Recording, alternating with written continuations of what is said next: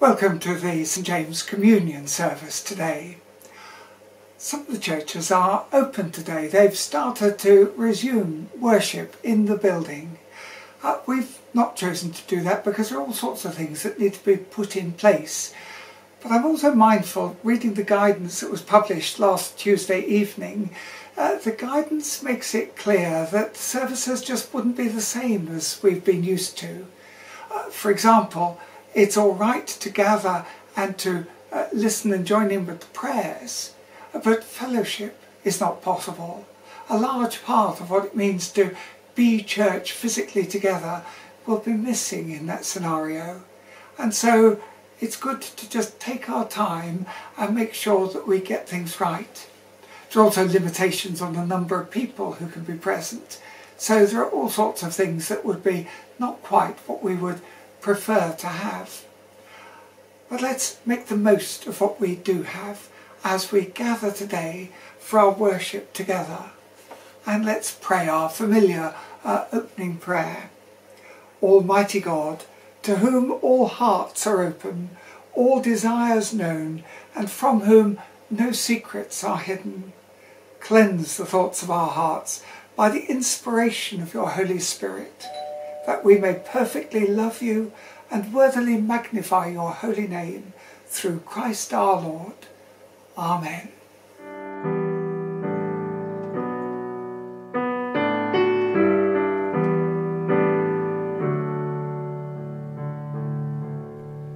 Before the throne of God above, I have a strong and perfect plea, a great high priest whose name is love, whoever lives and pleads for me. My name is graven on his hands, my name is written on his heart. I know that well and he stands. No tongue can bid me thence depart. No tongue can bid me thence depart. And Satan tempts me to despair and tells me of the guilt within. But I look and see him there, who made an end of all my sin. Because a sinless Saviour died, my sinful soul is counted free. For God the just is satisfied to look on him and pardon me, to look on him and pardon me.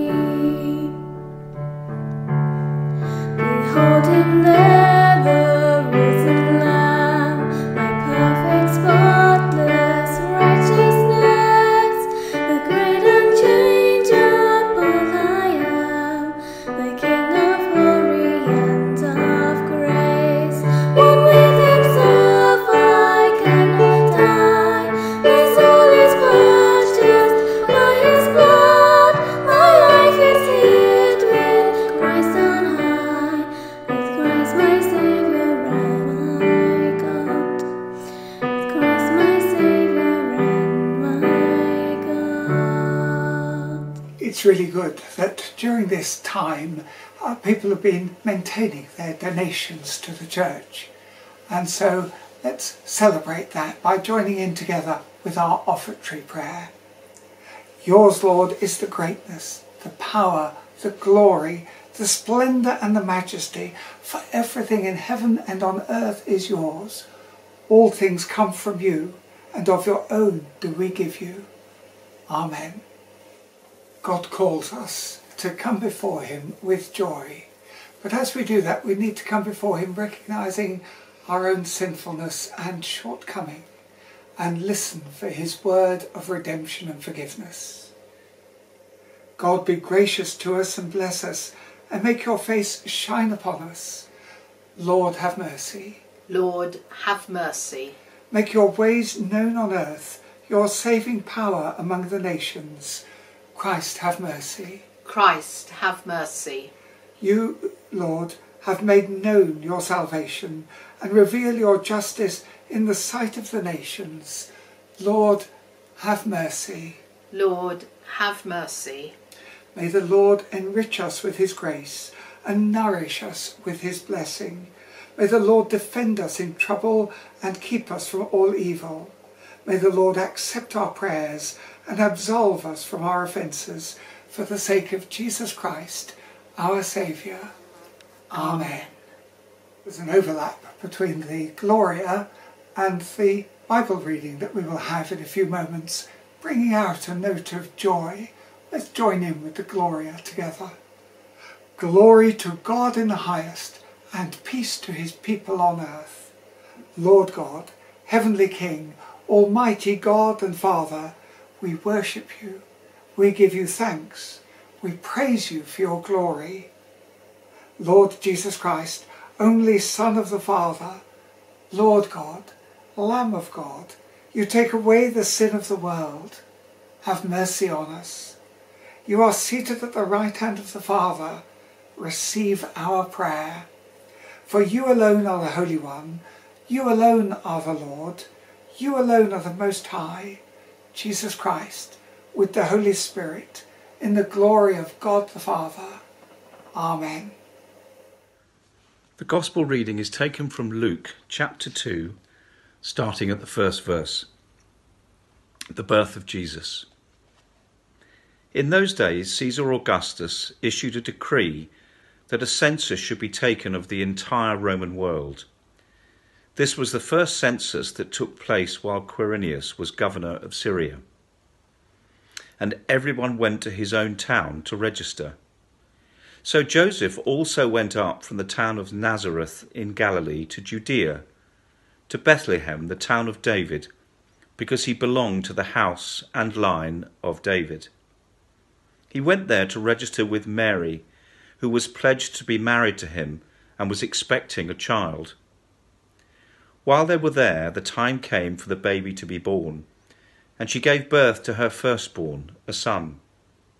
She wrapped him in clothes and placed him in a manger, because there was no room for them in the inn.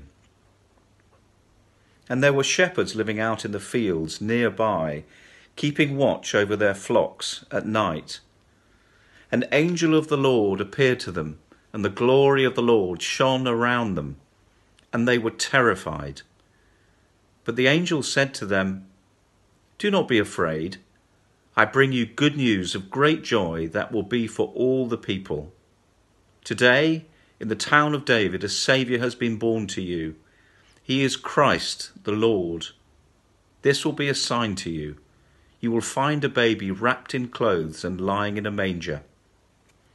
Suddenly a great company of the heavenly host appeared with the angel, praising God and saying, "Glory to God in the highest, and on earth peace to men on whom his favour rests." This is the word of the Lord. Thanks be to God. But the angel said to them, "Do not be afraid. I bring you good news that will cause great joy for all people. I wonder if in these months of lockdown you have received good news. News that's caused you great joy. One of the lovely pieces of good news that I've received and that has caused me joy was shared with some of us, not by a choir of angels in the fields, but via our weekly steadfast Zoom meeting on a hot Sunday evening. And that good news was that Amy and Ben are going to have a baby. We all exclaimed with joy and tried to smile at them both in that slightly strange, stilted way of a Zoom meeting to show that this was really good news that we were sharing in. News of a baby is almost always good news that brings joy both to the parents and to friends and family members. But I think in these strange times that we're living, these times especially a few months ago, when almost all the news we saw and read and talked about was news of illness and death, the news of a new life, the news of a potential birth, felt like really good news for everyone, a sign of health and life in the midst of sickness and death. It felt indeed like news of great joy. So is that what the angel meant when he spoke to the shepherds on the hillside in our reading? Was it an announcement of the birth of a baby that was to be the cause of great joy for everyone? Well, partly yes, but partly no. Because of course this wasn't going to just be any baby, precious and special though they might be to their friends and family. This baby was to impact the whole world.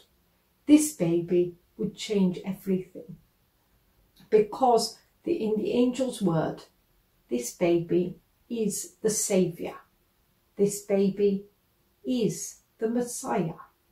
This baby is the Lord. Saviour, Messiah, Lord. Big important words used by the angel to describe a tiny baby. Big significant words that speak into some of the longings and yearnings we have as human beings for life to be better or fairer or less painful. Big significant words that it's worth trying to understand and savour as we move into this next new phase of lockdown, as followers of Jesus who are attempting to live joyfully and well in the midst of uncertainty and change. So what might Luke have meant by using those words in his account of Jesus' birth? And what might it mean for us today as we face an uncertain future in Tunbridge Wells? After promising news of great joy, the angel goes on to say, "Today in the town of David, a Saviour has been born to you." This reference to David reminds Luke's readers of the shepherd king, of that golden age of Jewish history when their enemies had been driven out and when the land that they had inhabited was truly theirs. This, of course, is contrasted with the beginning of the bit of the passage and Caesar Augustus's decree for a census to be taken. The Jewish people did inhabit the land where David had ruled, but only under Roman occupation. A saviour, in the shepherds' minds then, would probably be someone who would drive out the Romans and establish once again the Davidic rule. Another word for saviour is rescuer. For the Jewish people of the time, a saviour would rescue them from the Roman oppression. I wonder what a saviour or rescuer might look like for us at the moment. Maybe our saviour is the person who discovers the vaccine for COVID-19, someone who can solve one of the current problems we're going for. But of course, this saviour that the angel speaks about does so much more than this. Good news that brings joy to the whole world is much bigger than this. Because Jesus, through his life, death and resurrection, would rescue us from the oppression of death itself and offer us the gift of eternal life. The angel then explains that Jesus is the Messiah, that person that had been prophesied about, that people hoped for and longed for and prayed for, the Messiah who would usher in a new kingdom of peace and justice, a kingdom where the lame would walk, the blind would see, and the oppressed would be set free. And isn't this the sort of kingdom that we all long for? A world where people are treated fairly, where justice is done. A kingdom without oppression or poverty or hunger. A kingdom where people live together in joyful harmony. And it is precisely this kingdom that Jesus inaugurated with his birth on earth. This kingdom that will be completed when Jesus returns.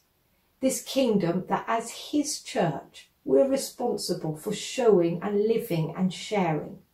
This kingdom that enables us to live joyously and hopefully in these difficult times. Thirdly, the angel describes Jesus as the Lord. This baby is extraordinary.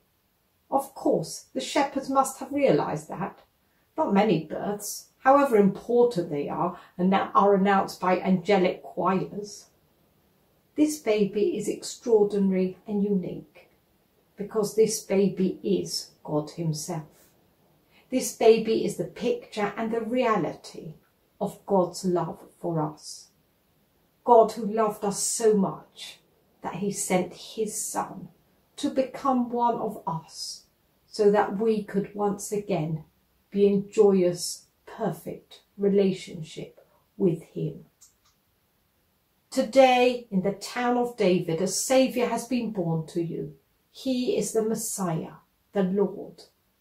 These words really were good news of great joy for the shepherds 2,000 years ago, and are still good news of great joy for us today, because they refer to Jesus, our Saviour, our Messiah, and our Lord, and the reality that having a relationship with him enables us to live joyfully and well in the midst of the most difficult times. Some of you will have noticed this picture next to me. It was a goodbye present from the toddler group I helped with in Tunbridge. So as we walk into this next uncertain week, let me pray that lovely verse from Isaiah 55 over us now. Let's pray.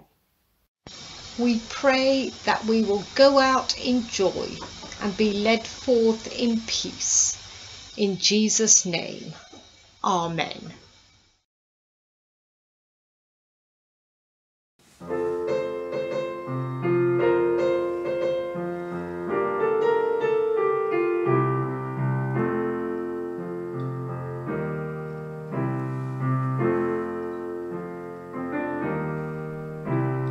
Sing to the Lord with all of your heart. Sing of the glory that's due to his name. Sing to the Lord with all of your soul. Join all of heaven and earth to proclaim. You are the Lord, the Saviour of all. God of creation, we praise you. We sing the songs that awaken the dawn. God of creation, we praise you.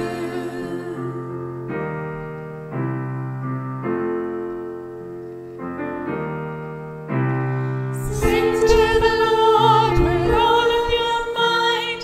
With understanding, give thanks to the King. Sing to the Lord with all of your strength. Living our lives as the praise of the Ring. You are the Lord, the Saviour of all. God of creation, we praise you. We sing the songs that awaken the dawn. God of creation, we praise you. You are the Lord, the Saviour of all. God of creation, we praise you.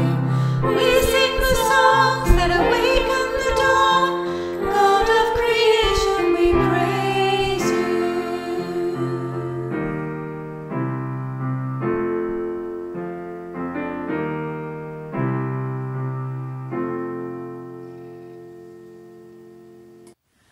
Let us pray. Almighty and ever-living God, we come before you in prayer. We worship you. We acknowledge that you are the King of heaven and earth.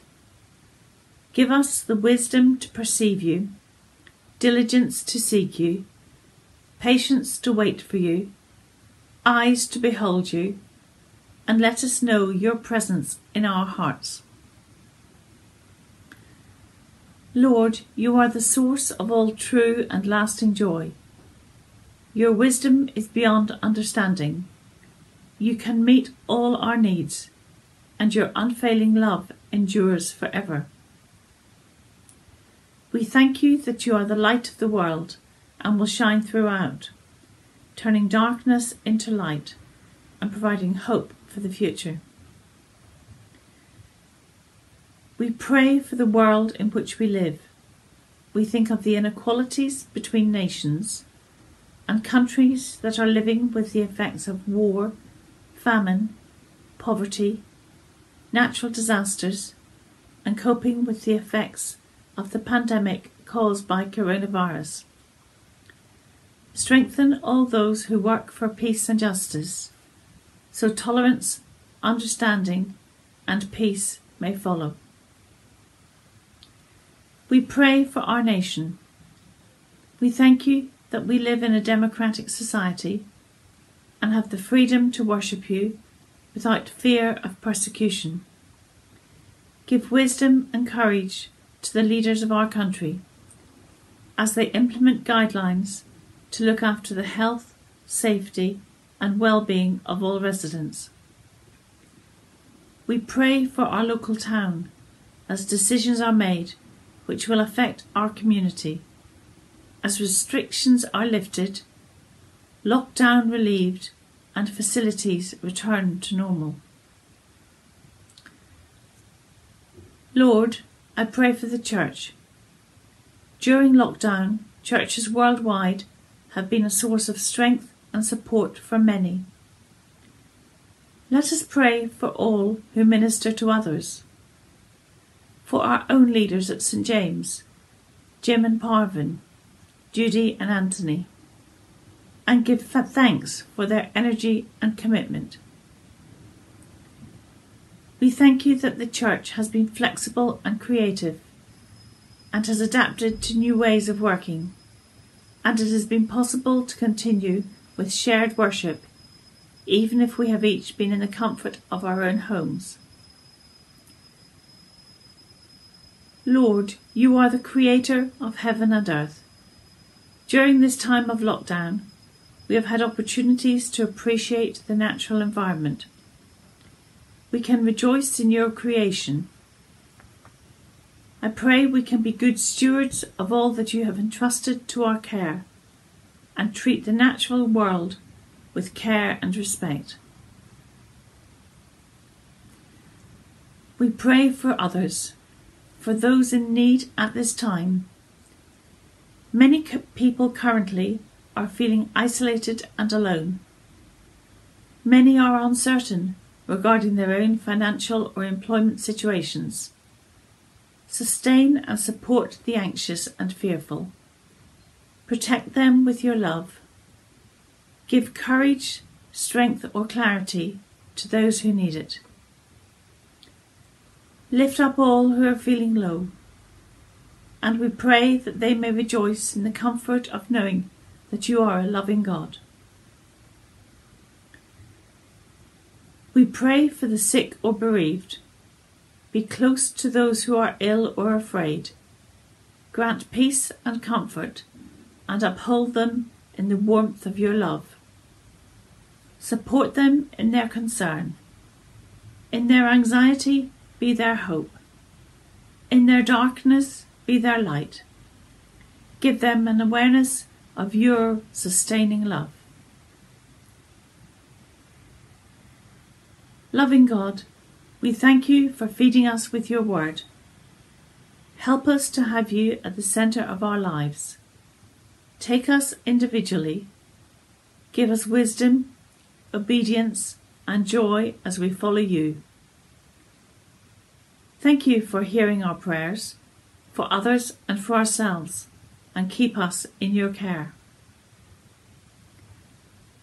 Gracious and Holy Father, accept these prayers through the power of the Spirit of Jesus Christ our Lord. Amen. We say together in faith, Holy, holy, holy is the Lord God Almighty, who was and is to come. We believe in God the Father, who created all things. For by his will they were created and have their being. We believe in God the Son, who was slain. For with his blood he purchased us for God, from every tribe and language, from every people and nation. We believe in God the Holy Spirit. The Spirit and the bride say, Come. Even so, come, Lord Jesus. Amen. Lord is here. His Spirit is with us. Lift up your hearts. We lift them to the Lord. Let us give thanks to the Lord our God. It is right to give him thanks and praise. It is right to praise you, Father, Lord of all creation. In your love you made us for yourself. When we turned away, you did not reject us, but came to meet us in your Son. You embraced us as your children and welcomed us to sit and eat with you. In Christ you shared our life, that we might live in him and he in us. He opened his arms of love upon the cross and made for all the perfect sacrifice for sin. On the night he was betrayed, at supper with his friends, he took bread and gave you thanks. He broke it and gave it to them, saying, "Take, eat. This is my body which is given for you. Do this in remembrance of me." Father, we do this in remembrance of him. His body is the bread of life. At the end of supper, taking the cup of wine, he gave you thanks and said, "Drink this, all of you. This is my blood of the new covenant, which is shed for you and for many for the forgiveness of sins. Do this in remembrance of me." Father, we do this in remembrance of him. His blood is shed for all.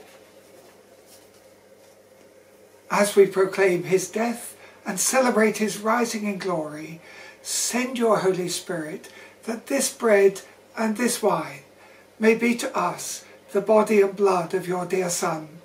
As we eat and drink these holy gifts, make us one in Christ, our risen Lord.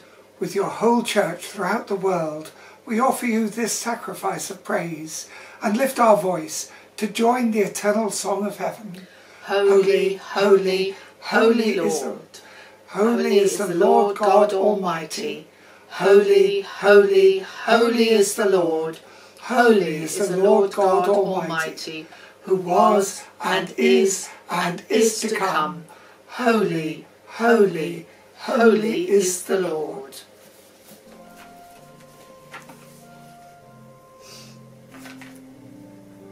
The body of Christ keep you in eternal life. Amen.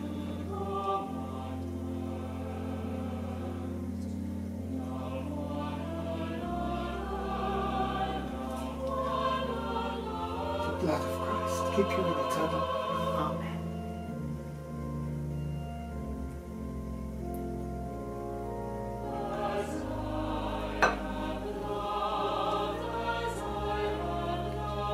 The body of Christ keep you in eternal life. Amen.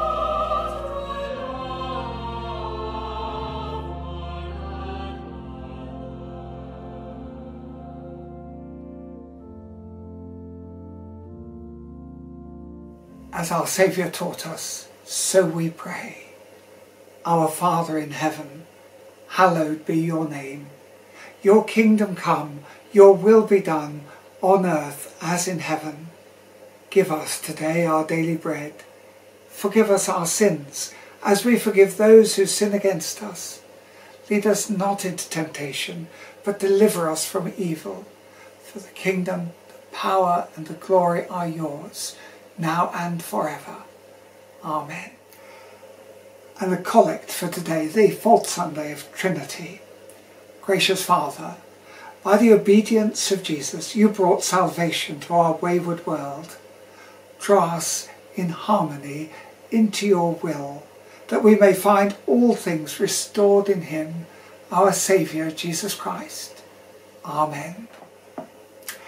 Each week as we've come to the end of our service, I've thanked all those who've been involved in putting together the different parts of the service.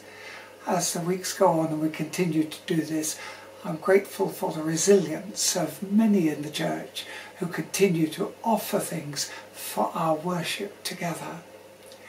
And now we come to our prayer of blessing.